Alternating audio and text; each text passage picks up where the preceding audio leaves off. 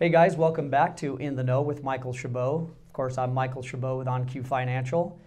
And today we have a very, very special guest joining us. I'm so excited, I can't even contain myself.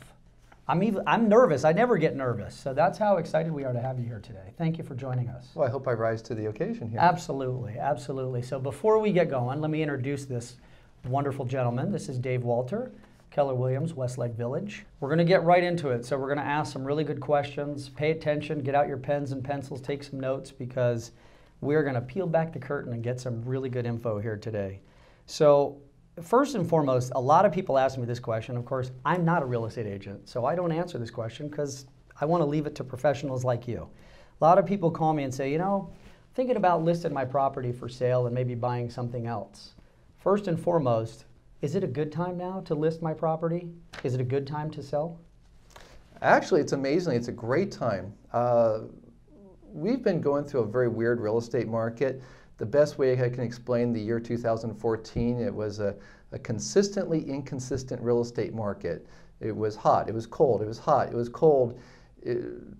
April, May were some of the best months, and then June, July, it slowed down, and then finished off the year really strong, and which is not indicative of a normal real estate market. But it did finish real strong, and it's starting strong. Right now we're busy, the phones are ringing, the buyers are out there. I do not see any benefit for anybody waiting.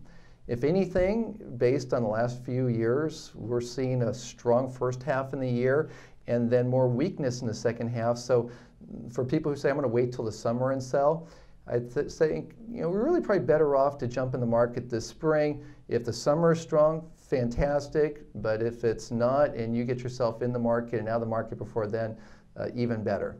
But definitely in today's market, we really don't know what to expect from one season to the next. But right now, we definitely have a good, strong market. That's very good information. So let me ask you this question. If I'm a seller, I want to put my house on the market, what is really important to do? What are the tips that you give your clients before you list to make sure that that house, sells quickly? Yeah. Well, here's the thing. It's the basics always apply.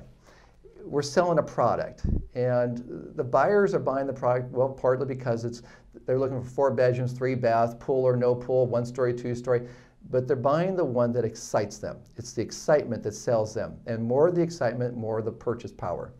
So the first thing you start with is excite the product. Excite the product. It's not different than selling a used car.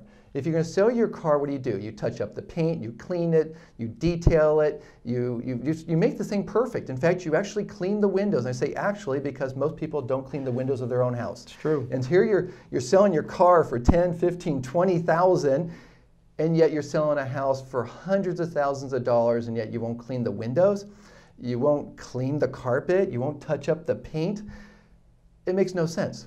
We're walking in properties all the time that really on a marketing standpoint I consider to be a disaster, where in a natural tendency of a buyer through the process, they walk in, they walk around, and they say, I like this one.